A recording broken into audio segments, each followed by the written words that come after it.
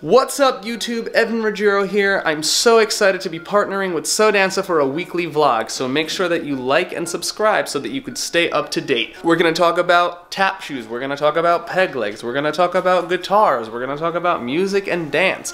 We're gonna talk about being an amputee, we're gonna talk about my dog, alright? We're gonna show you what it's like to prepare for the gig, we're gonna take you to the start of the gig, and then we're gonna show you what it's like after the gig. First stop, the DC Tap Fest. Now, if you're going to a tap festival, you gotta remember, bring your tap shoes. That's why I'm bringing the SoDancer TA 780s. I like these tap shoes because they have a nice fat, warm, and rich tone, and they really complement my peg leg well. Speaking of peg legs, if you have one leg, don't forget your peg leg. I'm bringing this peg leg, this white vinyl wrap peg leg that I had a Step Ahead Prosthetics make for me. This is my A1 as far as peg leg goes, my A1 as far as tap shoes goes. They match. This is my gear. Well, now that we talked about tap shoes, we gotta talk about guitars. So, am I gonna be bringing my black Les Paul? Am I gonna be bringing my orange Firebird? Or am I going to be bringing my red Bernie SG? And it's the Bernie I'm gonna go with! Woo! Well, that's all the gear that we're gonna be bringing down to DC. We're gonna load up the truck at 4:45 in the morning, and then we're gonna drive down to DC, where we're gonna see all of you tap dancing your feet and faces off. So I'll check back with you in the morning. Alright, good morning. It's 5 a.m. I'm about 15 minutes behind schedule for myself. But we're gonna start loading up the car, and we're gonna hit the road. Let's do this. Alright, we're all loaded up, and we're about to make our first stop, Old Bridge, New Jersey. Alright, we're in Old Bridge, New Jersey now, back at my parents' house. We're about to unload peg leg 2 and load up peg leg 1.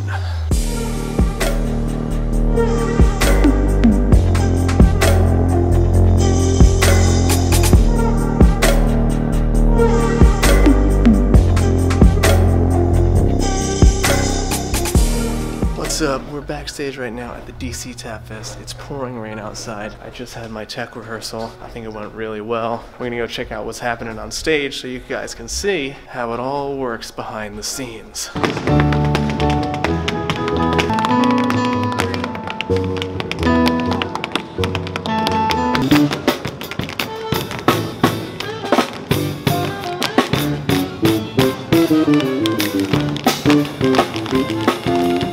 We just ran into a special guest star. Look who it is.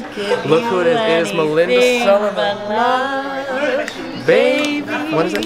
That's the only thing I have plenty of. I'm like, my nose is just I'm so up. sorry. That's I'm fine. like still getting used to this. There we Okay. go. So Good luck Melinda, on your vlog. thank you very much. Yes. How many years have you been coming to the Tap Festival? To the DC Tap Fest? Yeah. I think I've been in total like 4 times, but off and on since the beginning, so I'm probably not the right person to ask. But I love it, and I've been supportive the whole time, and I'm super excited to be here year 11. Yes, here we are, year 11. Well, thank you for joining us. Anytime. We'll see you.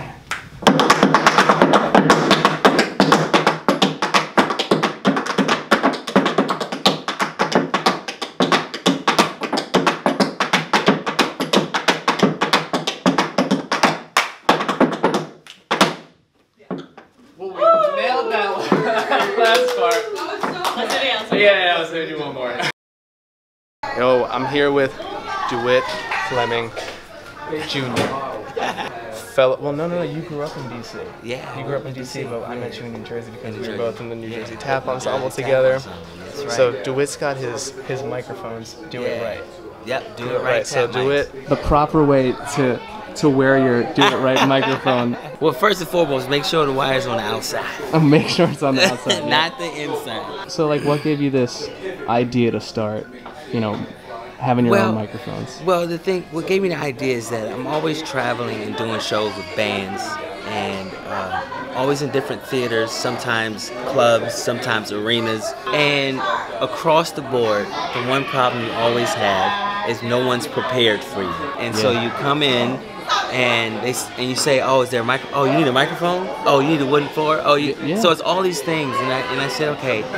I was doing different musical theater shows, and they would have the rigs, and I said, these are great, but they're pretty flimsy. And when you do the musical theater shows, you know, they go through those mics like at least 3 or 4 a week. I reached out to a buddy and I said, hey, how can I get a pair for myself? And he said, well, hit up, call this company, tell them I sent you, and they can probably make you a pair. So the company made me a pair, and they were the same kind that I use in like a musical theater and things like that. Within about a week or two, I ended up stepping on it and crushing it. The thing is that hurt so much about that is the guy, I paid $750 for these mics.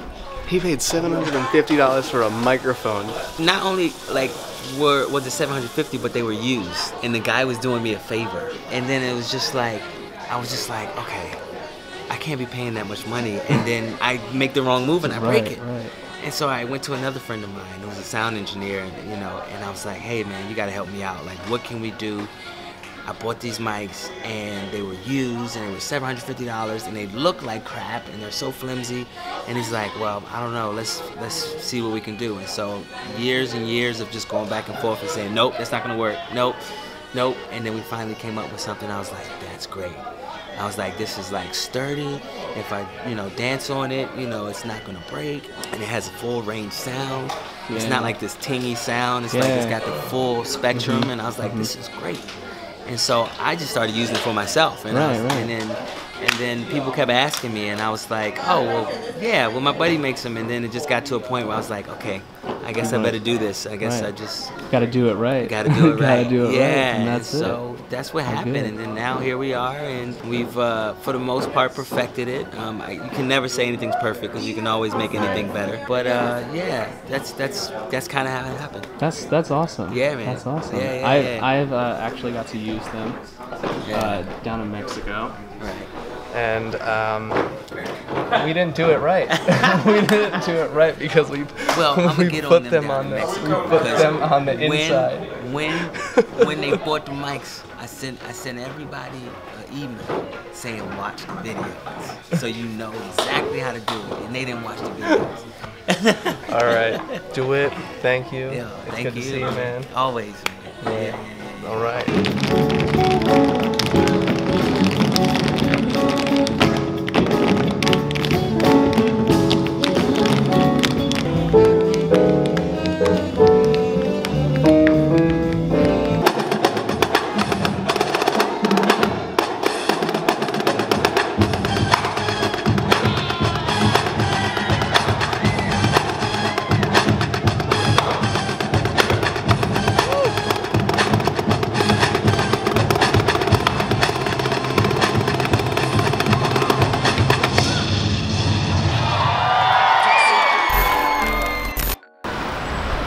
What's up? We're back in New York City.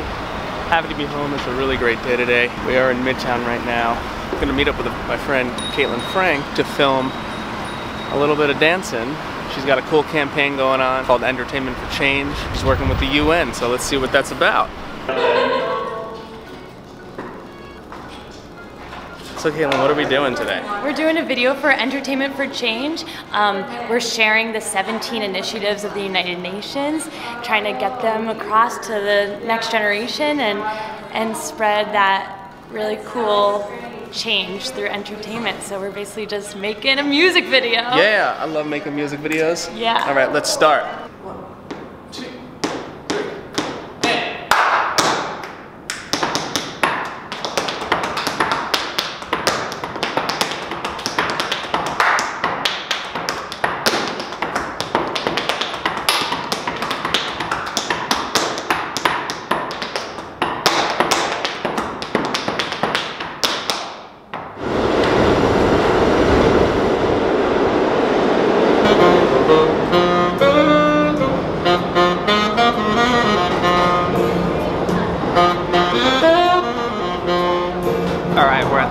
Now at Penn Station. We just had a great video shoot. It was a lot of fun. Ran into a great saxophone player here, had a good conversation, and we're gonna head back home and see what happens.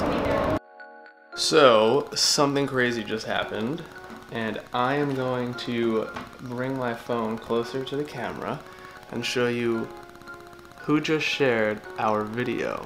Jennifer Garner just shared our video, and we are so grateful. Thank you so much, Jennifer Garner. We love you. And I just want to say I love 13 Going on 30. I think it's the greatest movie ever. Thank you. It was a long evening. We were out in Fort Tryon Park dancing. I came back to my apartment and we did like a 30-minute interview. So looking forward to see how it turns out. I'm sure they'll send me a link of it and I'll post it somewhere, and we'll check it out when it comes in.